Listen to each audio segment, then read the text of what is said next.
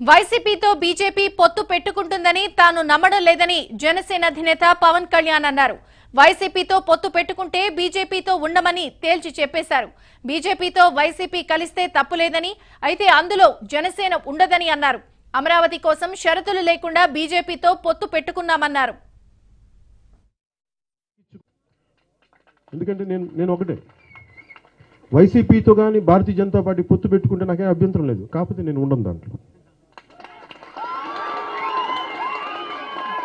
నా కారణం కూడా చెప్తాను.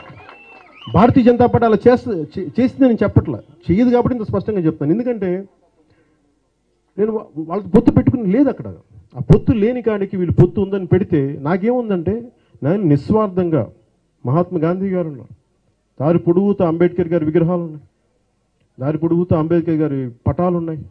ఈ మహనీయుల అడుగుజాడల్లో నడిచి నిస్వార్థంగా ఎవరికైతే గొంతు లేదో, ఎవరికైతే అన్యాయానికి గురవుతున్న వాళ్ళకి అండగా ఉందామని వచ్చామని, కానీ వాళ్ళ చేత ఓట్లు ఎక్కించుకొని వేయించుకొని మేము వాళ్ళని కాలుతో తొక్కేయడానికి నేను రాజకీయాల్లోకి రాలి, మీకు అండగా ఉందాం, భుజం కాద్దాం, మీకు కాపు కాద్దామని వచ్చాను రాజకీయాల్లో. సో దాంట్లో భాగంగా మనస్ఫూర్తిగా భారతీయ జనతా పార్టీ జనసేన మీకు అండగా ఉంటుంది. అమరావతి ఆంధ్రప్రదేశ్ రాజధాని ఇక్కడి నుంచి కదలదు.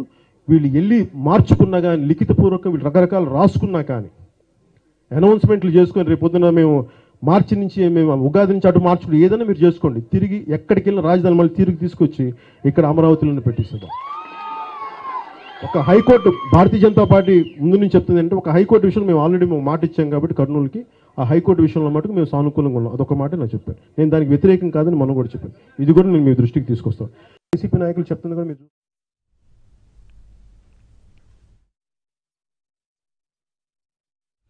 వైసీపీతో బీజేపీ పొత్తు పెట్టుకుంటుందని తాను నమ్మడం లేదని జనసేన అధినేత పవన్ కళ్యాణ్ అన్నారు. వైసీపీతో పొత్తు పెట్టుకుంటే బీజేపీతో ఉండమని తేల్చి చెప్పేశారు. బీజేపీతో వైసీపీ కలిస్తే తప్పులేదని, అయితే అందులో జనసేన ఉండదని అన్నారు. అమరావతి కోసం షరతులు లేకుండా బీజేపీతో పొత్తు పెట్టుకున్నామన్నారు. చెప్తుంది కూడా మీరు చూస్తూ ఉన్నారు, పొద్దు నుంచి పొత్తు కుదిరిపోయింది, ఇవన్నీ పచ్చి అబద్ధాలు. ఎందుకంటే నేను ఒకటే వైసీపీతో కానీ భారతీయ జనతా పార్టీ పొత్తు పెట్టుకుంటే నాకేం అభ్యంతరం లేదు. కాకపోతే నేను ఉండను దాంట్లో.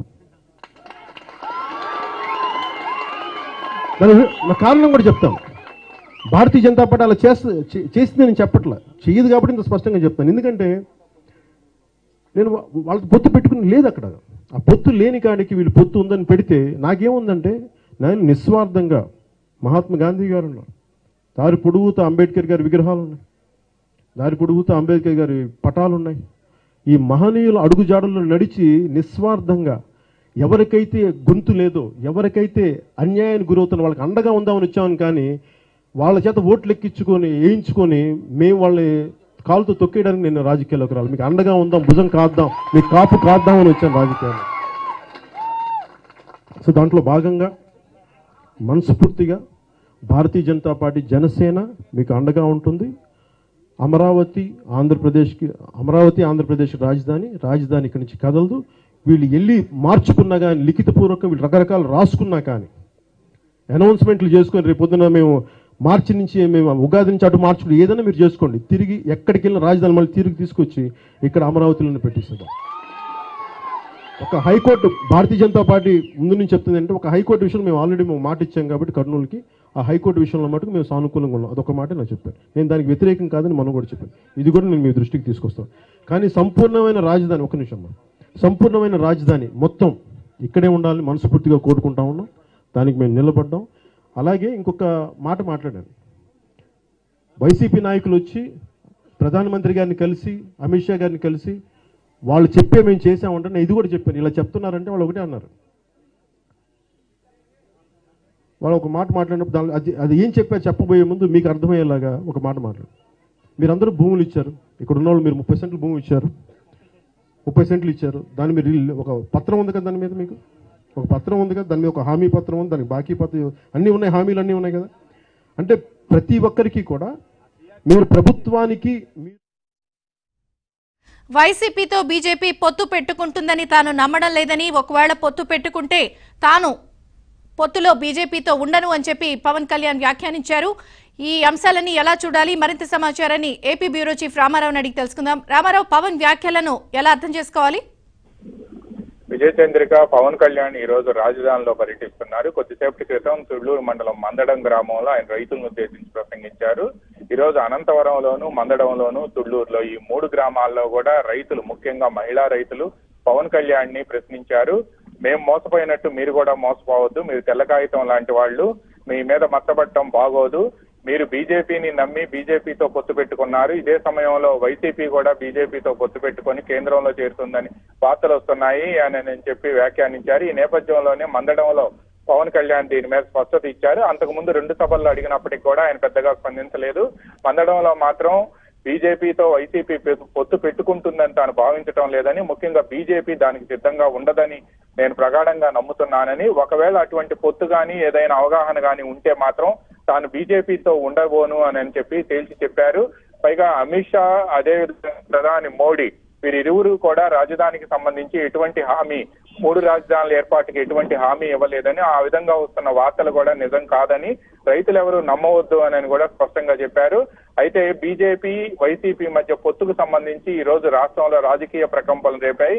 నిన్న బొత్స సత్యనారాయణ చేసిన ప్రకటనకు సంబంధించి ఆ ప్రకటన ఆయన ఆ తర్వాత ఈ రోజు ఖండించినప్పటికీ కూడా, మీడియా సమావేశంలో చేసిన వ్యాఖ్యలను ఖండించినప్పటికీ కూడా ఈ రోజు రాష్ట్రంలో ప్రధాన పక్షాల మధ్య పొగలు తెగలు ఈ ప్రకటన మీదనే రేగాయి.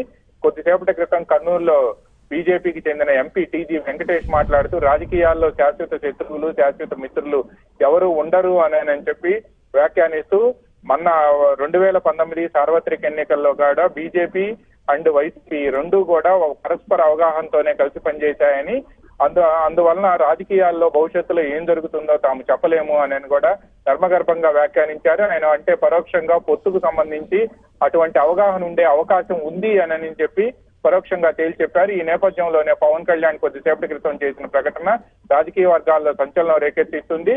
దీనిపైనే ఈ రోజు ఉదయం తెలుగుదేశం పార్టీకి చెందిన రాజ్యసభ సభ్యుడు కనకమేడల రవీంద్ర కుమార్ కూడా పొత్తు ఎందుకు పెట్టుకుంటున్నారు, ఒకవేళ పొత్తు పెట్టుకుంటే ప్రత్యేక హోదాని ఇస్తారు, ప్రత్యేక హోదా కావాలి అని అంటే రాష్ట్రంలో 25 మంది ఎంపీలు తనకి ఇవ్వాలి అని చెప్పి వైఎస్ జగన్ ఎన్నికల ముందు చేసిన ప్రకటనలు ఈ సందర్భంగా ఆయన ప్రస్తావించడంతో పాటు వీటన్నిటికీ సమాధానం చెప్పిన తర్వాతనే పొత్తు పెట్టుకోవాలి అని కూడా ఆయన వ్యాఖ్యానించారు.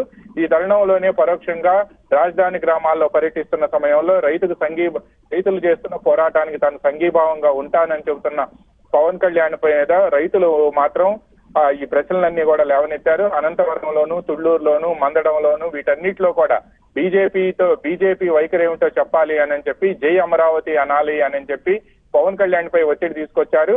పైగా పవన్ కళ్యాణ్ తమకిస్తున్న సంఘీభావం, తామకిస్తున్న మద్దతు కృతజ్ఞతలు చెబుతూనే జాగ్రత్తగా ఉండాలని చెప్పి పరోక్షంగా చేసిన సూచనల మేరకు పవన్ కళ్యాణ్ వెంటనే స్పందించి ప్రకటన చేశారు.